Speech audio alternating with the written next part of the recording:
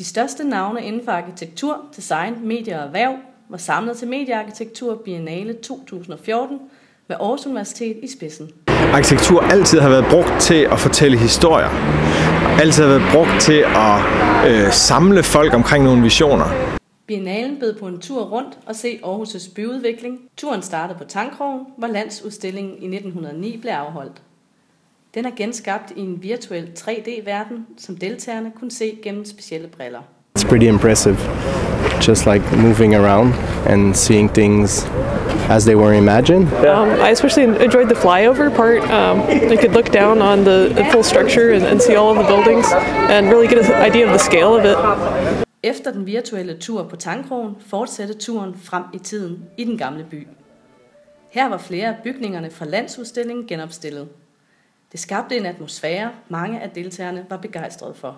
Very interesting to see the history and the connection to the today's Media Architecture Biennale as well. Yeah, it's a great seeing a historical view of what the buildings look like and learning more about the exposition. Og en af den gamle bys ambitioner er at vise de behagelige rum, som datidens byggerier var præget.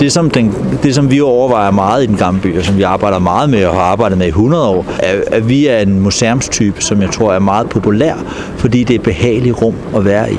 Et andet oceansk museum, der også er populært, er Aarhus. Her kunne deltagerne opleve Aarhus fra en anden vinkel. On this corridor, I can look around Aarhus, gives a different view.